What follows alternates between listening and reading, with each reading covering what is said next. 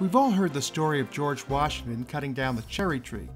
It turns out it was not based on historical fact, but on the imagination of biographer Parson Weems.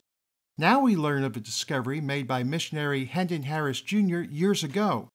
It's challenging the axiom that Columbus discovered America, and DNA analysis is proving Harris correct.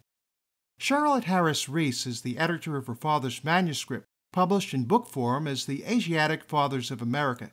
Charlotte, thanks for visiting with us today. It's great to be with you, Steve. I got the copy of your dad's book that I read for this interview by way of an interlibrary loan that ultimately came from a location in Virginia. The front page reads, "A gift to Liberty University," and guess what? It's autographed by you. How's that for a small world? Yeah, it sure is.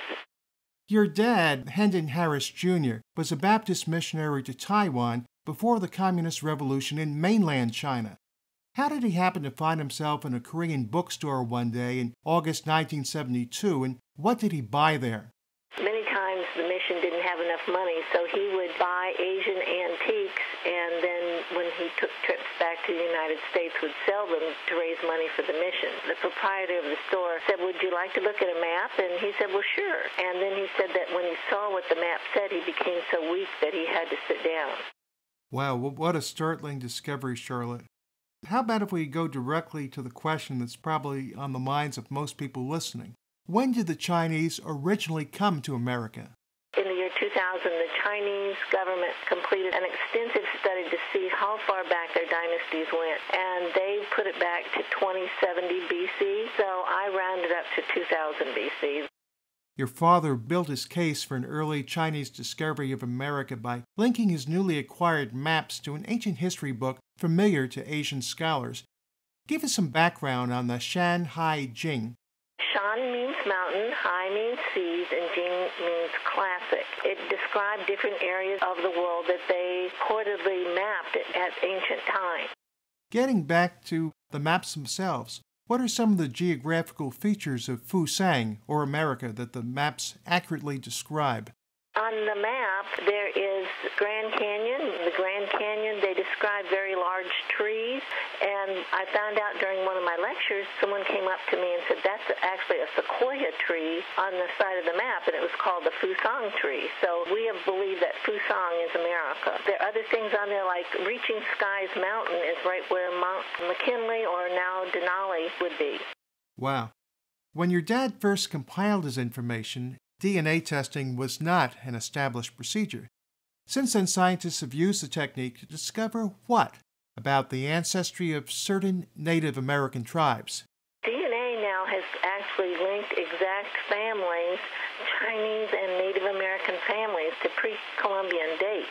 One of these studies was done. They had studied Eva Longoria, who's of Native American ancestry, and her family had been in the area of Texas since before the white men came to the New World. Right, and for anybody who doesn't know, she's a movie star. Right, she's a movie star.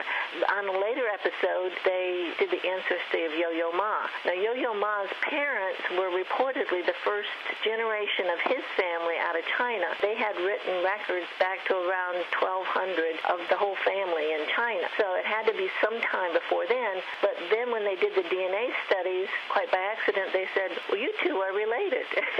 Wow. But they're not the only ones. They can look at the DNA and tell that the Native Americans had to have come from Asia. Charlotte, what linguistic evidence supports your father's conclusion?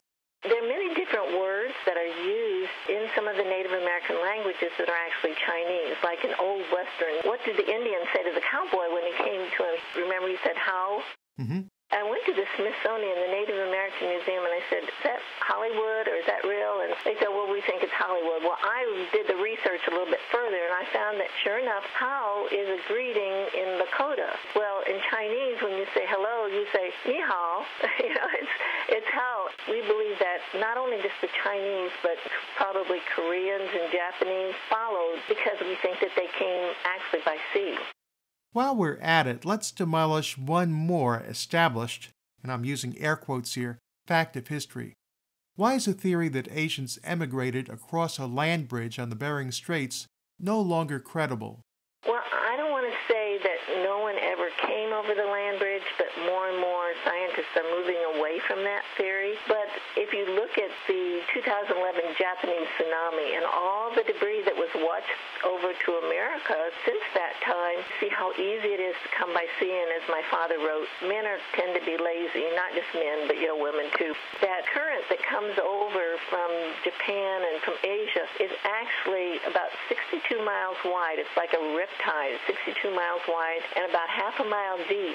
Once you're in it, it's extremely difficult to get out, and it can bring you over. And they say you can fish the whole way across, you can catch rainwater. Of course, the other thing about Bering Strait, it's very bleak countryside, all snow, no vegetation, so it would have been very difficult for someone to spend months going across that route. And also by the theories of those people that they would have been blocked for 500 years from going further south because of the ice and snow. It's much easier to cross on a warm current. Charlotte, it's been fascinating reading your dad's book and talking with you. Thanks so much for taking the time to be with us. You're welcome. Charlotte Harris Reese is editor of The Asiatic Fathers of America, written by her dad, Hendon Harris, Jr. It's available from Amazon.com and AsiaticFathers.com.